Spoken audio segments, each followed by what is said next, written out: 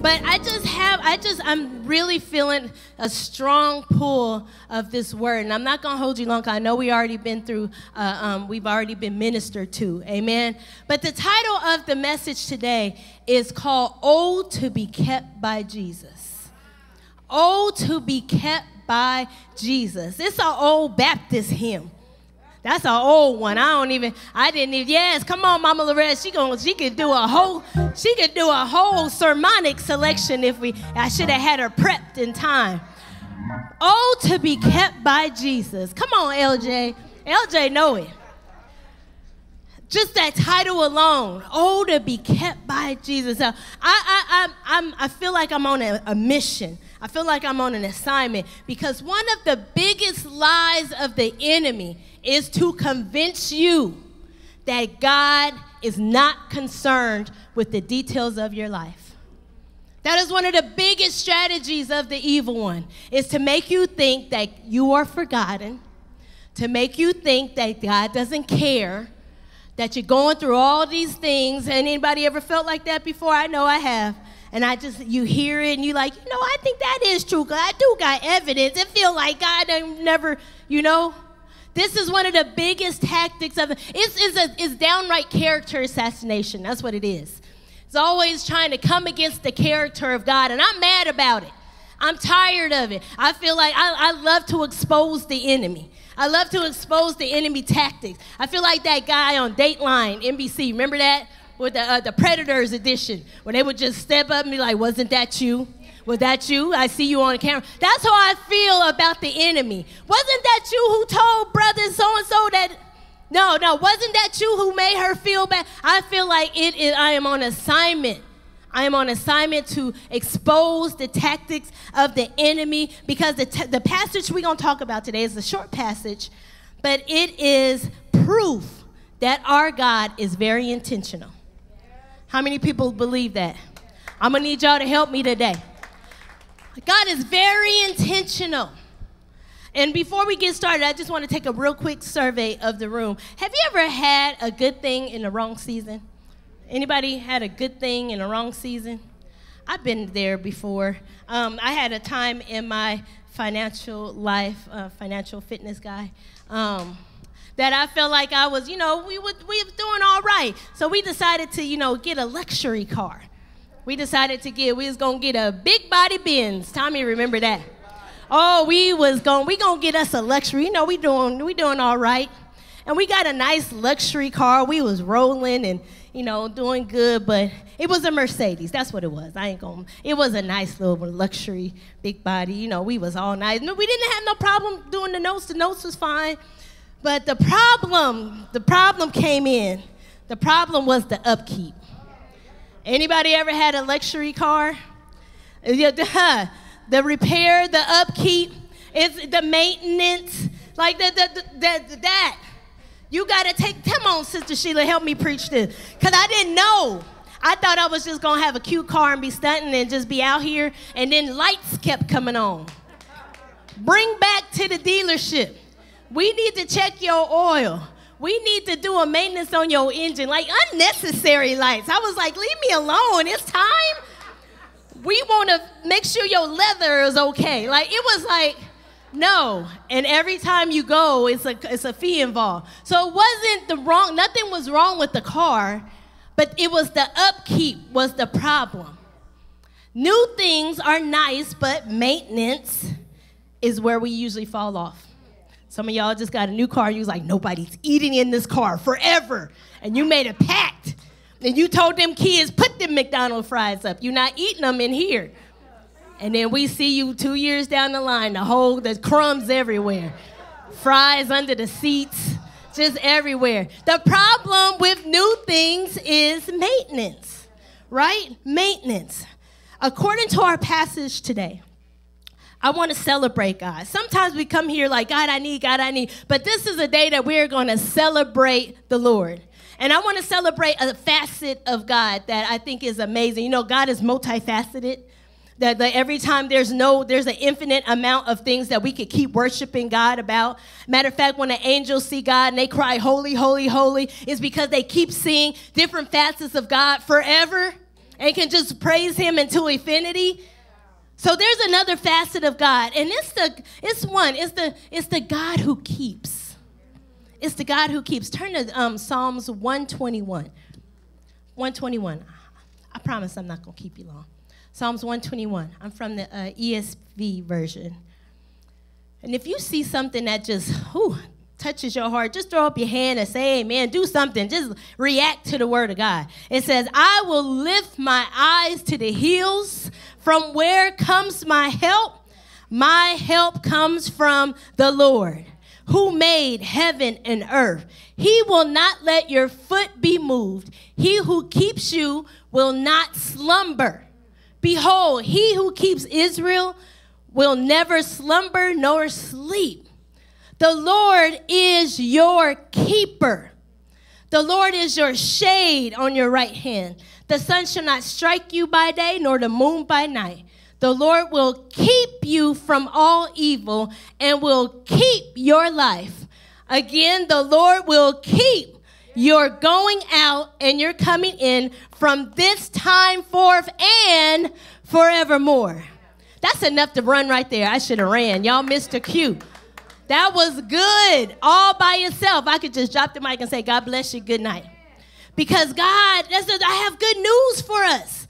There is good news in here. Unlike my Mercedes, the one who purchased your soul has no problem with the upkeep.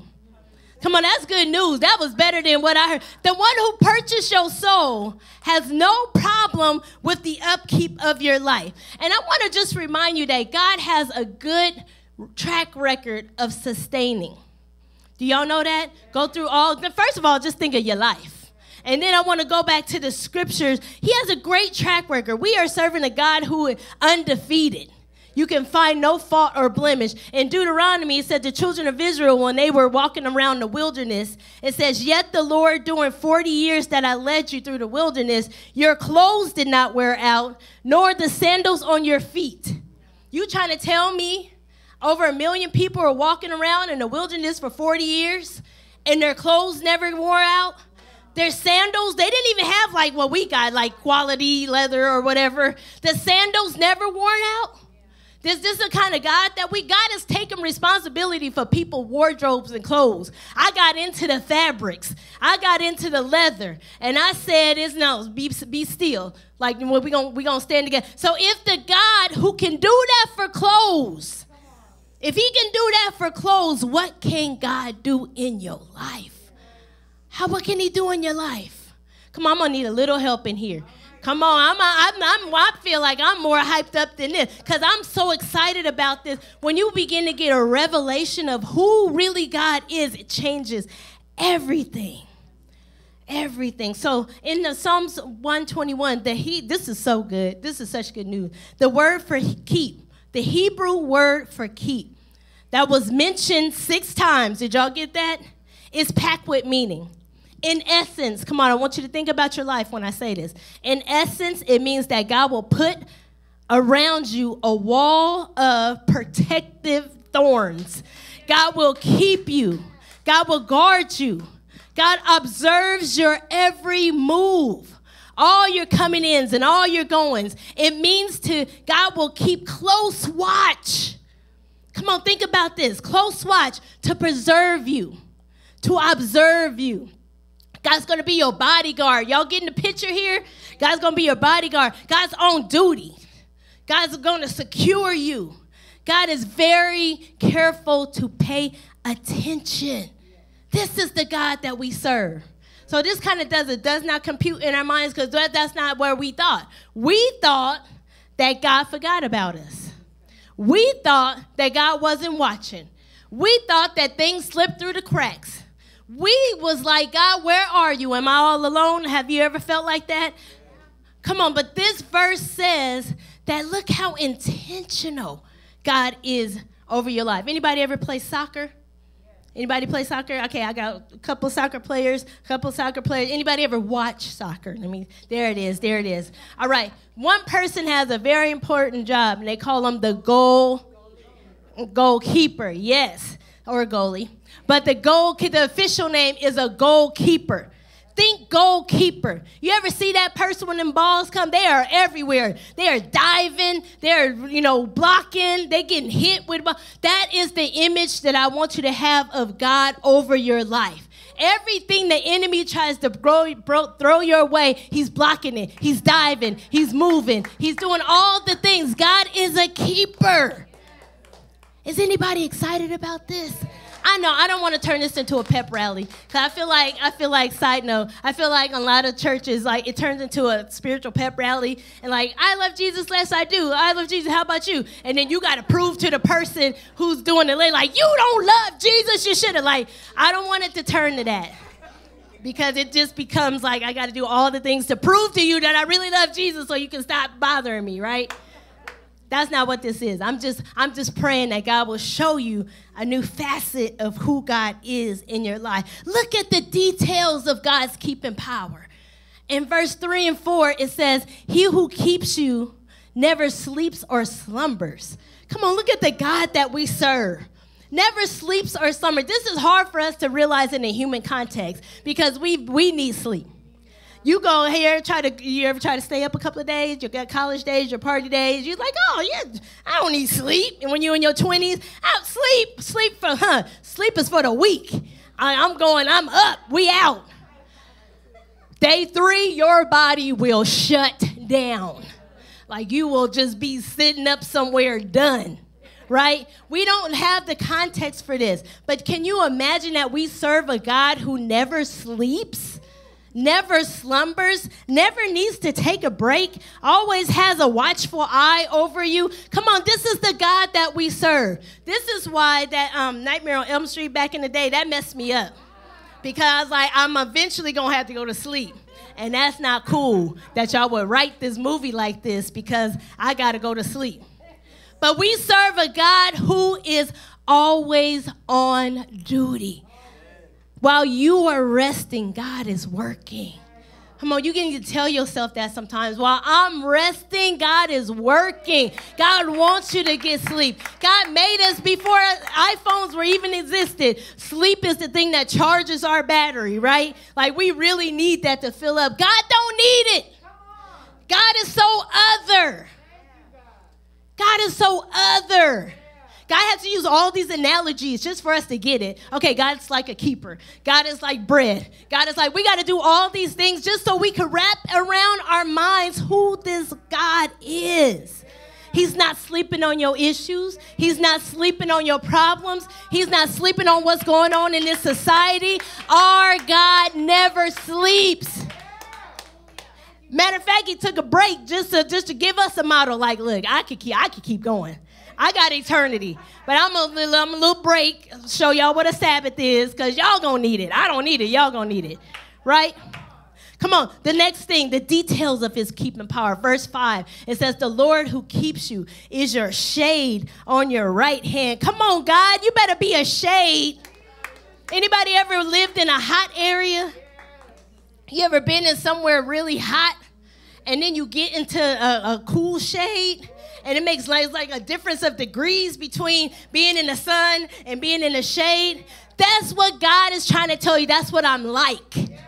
I'm like that refreshing shade. That's who I am. Extended time in the sun can be harmful. Heat stroke, anybody ever had heat stroke in here? That's a whole little thing. It could be harmful. It could be fatal.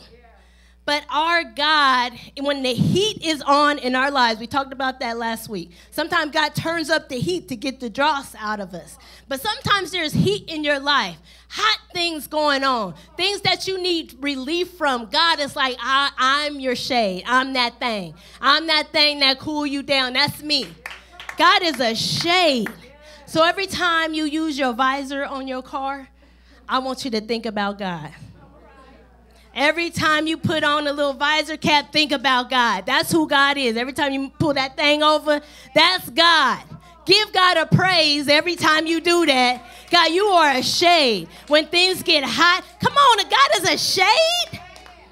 You shield me like when the children of Israel sent the fire by night and a pillar by day. You shield my life. God is a shade. God is a wonder. All right, verse 7, it says God will keep you from evil.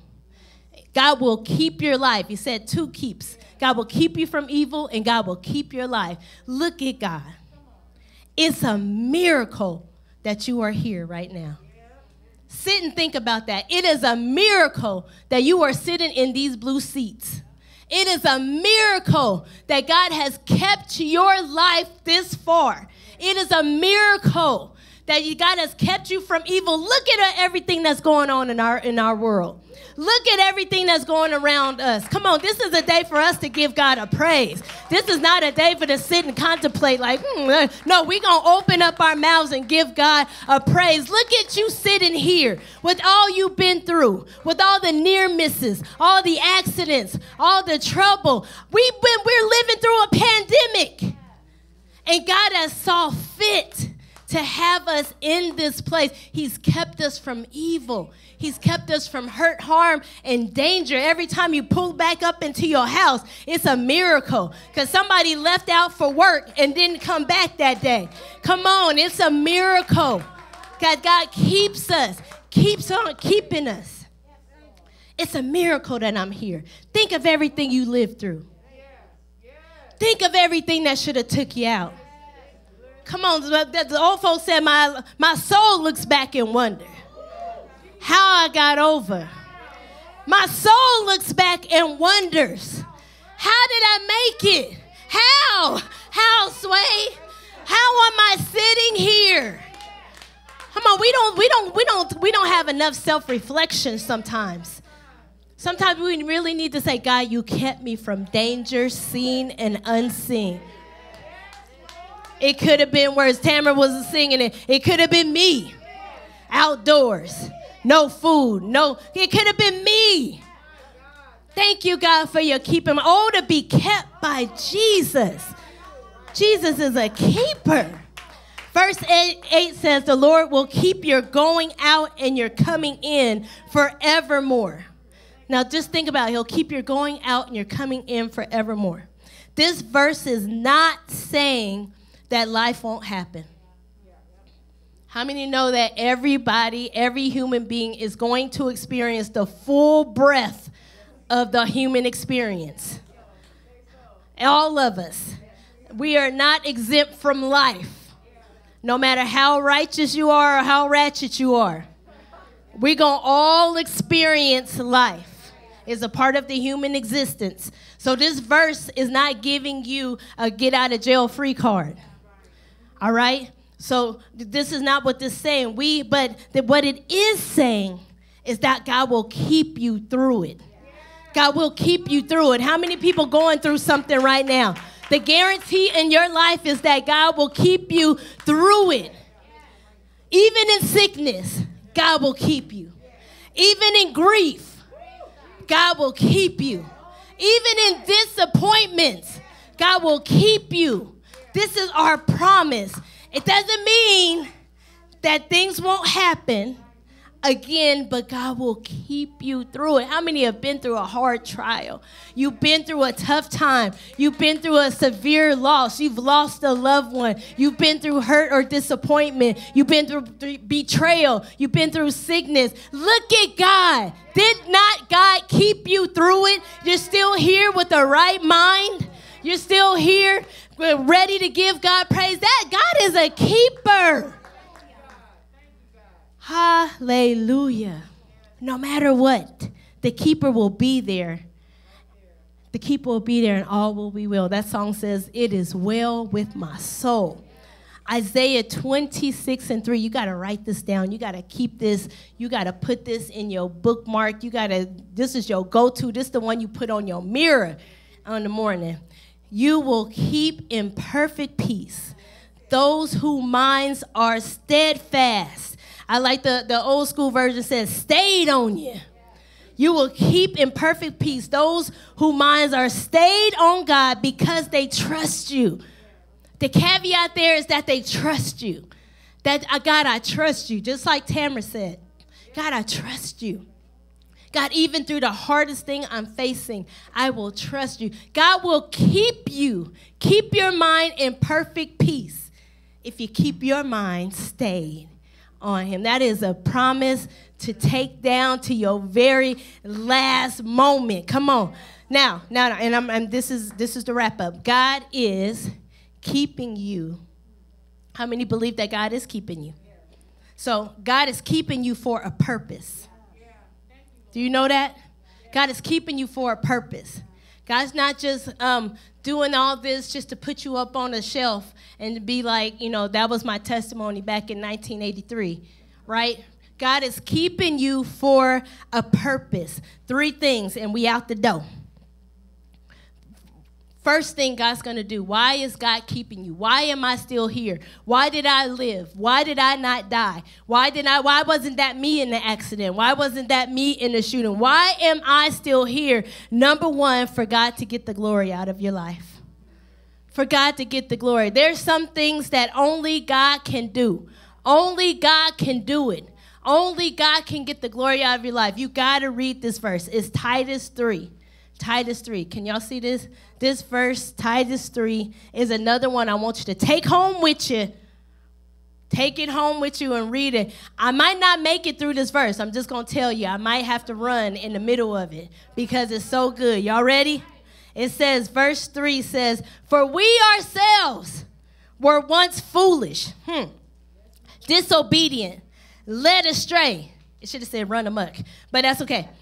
Slaves to various passions and pleasures, passing our days in malice, envy, hated by others, and hating one another. Was that anybody's testimony at one time? God, my God, that little sentence. But when the goodness and loving kindness of our God and Savior appeared. Come on, I'm going to need some little, come on, give me some Oregon, LJ, because they ain't feeling me, Oregon. They ain't feeling me, LJ.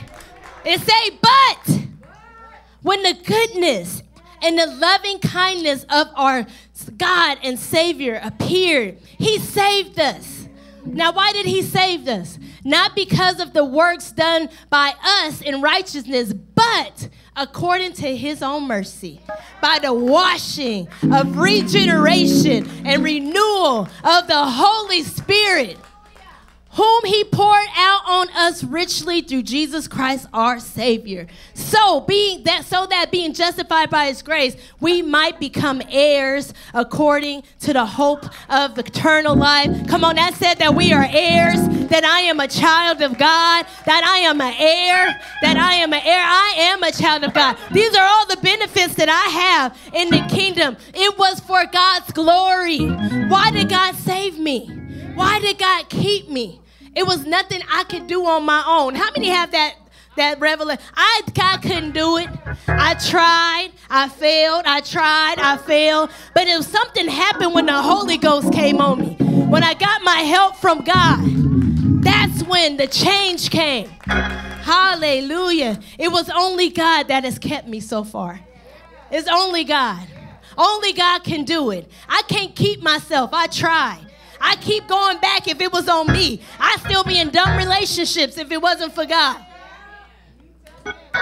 It's the keeping power of God. Second thing, why is God keeping us? To be a witness. Y'all saw my girl Tamara up here. Somebody needs to know if Jesus could do it for you, he can do it for them. Somebody needs to hear this. Somebody needs to see that what God can do. Like, girl, you? It's like, girl, we was together. Or, boy, for real, bro, we used to be up in there. Like, no, if God can do it for you, I know he can do it for me. But this is what happens. This is what happened. We only tell our testimony here. We're among the saints. And that's cool. But thank you. I've been encouraged by that. But God wants us to take our testimony out there. It says they overcame by the blood of the Lamb and by the word of their testimony. Come on, somebody needs to hear the testimony of your life. Somebody needs to know that, hey, I'm still struggling with it, but God, man, I'm progressing. I'm not perfect, but I'm progressing because God has kept me. I've been kept by Jesus. I've been kept to be a witness. I have evidence in my life. God has given each one of us evidence. Evidence. God, thank you, God. I want to be a witness. This is the last thing. The last thing. God is keeping us for a purpose, for his glory, to be a witness. But this last verse is so special. It's Jude 24 and 25. Jude only has one chapter. So Jude 24 and 25. I'm going to need the organ for this one. Deke, we running.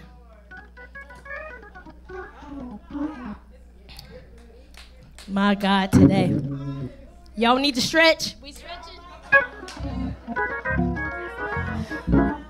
Woo! We used to say that before we left church. This was what we would say before we left church. Oh, come on, Sister Sheila. Snap.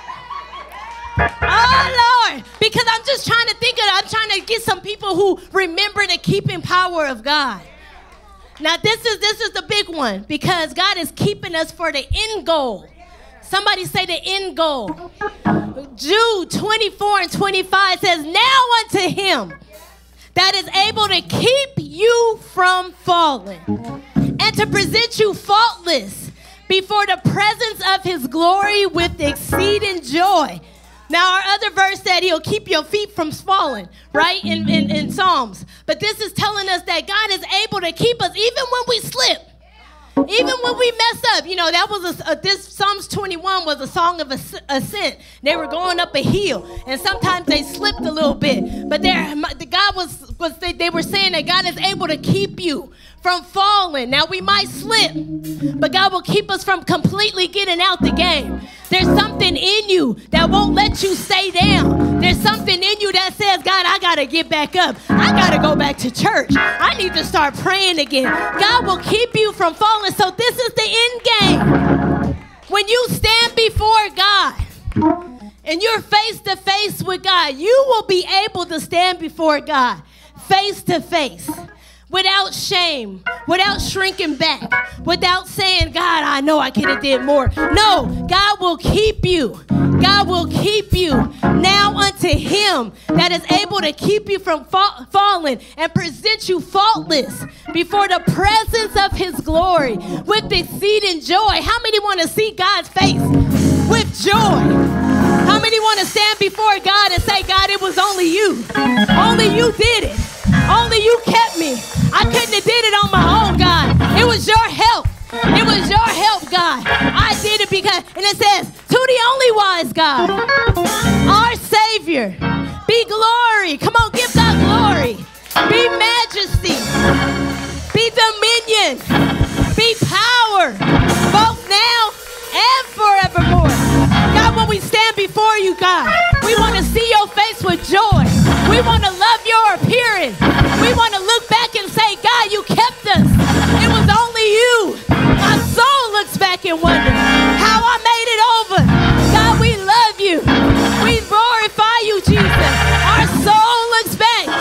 Oh, to be kept by Jesus. Come on, lift your head and say, God, oh, to be kept by Jesus. I know what it feels to be kept by Jesus. I got a testimony. God brought me out of darkness into his marvelous light. God, thank you for keeping me. Come on, somebody tell him, thank you for keeping me. Thank you for keeping me. I couldn't keep myself. Thank you, oh God. Come on, give God a praise on today. God, I thank you. You know me. You know me, God. I would have went back. I would have did all the things I used to do. But it's your keeping power. Hallelujah. Oh, to be kept by Jesus. God, we want to be kept by you. How many want to give God glory out of your life? God, I just want you to get the glory. God, I want you to use my life as a testimony. God, I want to be able to stand before you face to face and say, God, I have no righteousness of my own, but it was because of your blood. It was because of the Holy Spirit that you kept me. God, right now in this moment, I need you to keep my mind. Come on. God, I need you to keep my mind. I need you to keep my heart. God, I have loved ones that I'm concerned about. I need you to keep my loved ones. God, I have a relationship that I'm concerned about. Lord, will you keep it? Come on, we're committing all these things to God. God is the ultimate keeper, the ultimate sustainer, the ultimate one who can preserve. It's a miracle what God can do in our lives. And we're not always perfect. Someone told me last week, like, I failed my test from last week. That's okay. We serve a God of second, third, fifth, 25th, 102nd chances to continue to get it right by his grace. So remember, we are children of God. It's not performative. We don't have to do things to earn God's love and grace. But what we can do is celebrate who God is. Let us not be like the lepers who got healed and went about their way. God, we want to be that one person who comes back and says, thank you, God. You kept me. It's only you that's keeping my mind, keeping my heart. God, I don't even know how I'm standing here today. All that I've been through, all the trauma, all the craziness, all the threats on my life, God, it's only you that has kept me to this point. So, Lord, I'm committing my life. I'm committing everything to you today. Underneath your keeping power, underneath your ability, God, we celebrate you today. We give you a shout out. It was only you, Jesus. Come on, it was only Jesus. Look back over your life and say, it's only Jesus. It was only you, God. It was only you, God. It was only you. Some of us should have been dead. Some of us should have been in prison. Some of us should have been locked up somewhere. But it's the keeping power of God. So in our closing reflections, they're very simple. Think back over your life of all the times God kept you. And it's just one thing I want you to do. Begin to worship God for being a keeper. Begin to worship God. Think back over all. And sometimes somebody needs to go and sit down and write a little journal of everything you can think of. That thing will be filled up. 2, think about everything that's going on in your life right now and in our current climate. And there's one thing I want you to do. Begin to worship God for being a keeper.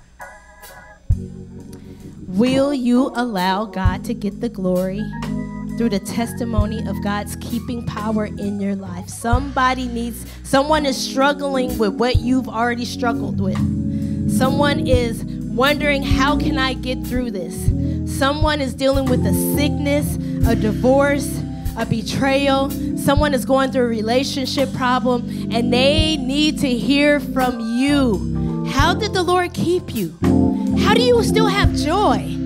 How are you still standing? How do you come to work every day with peace? Why is there a smile on your face? And you can say, hey, oh, to be kept by Jesus.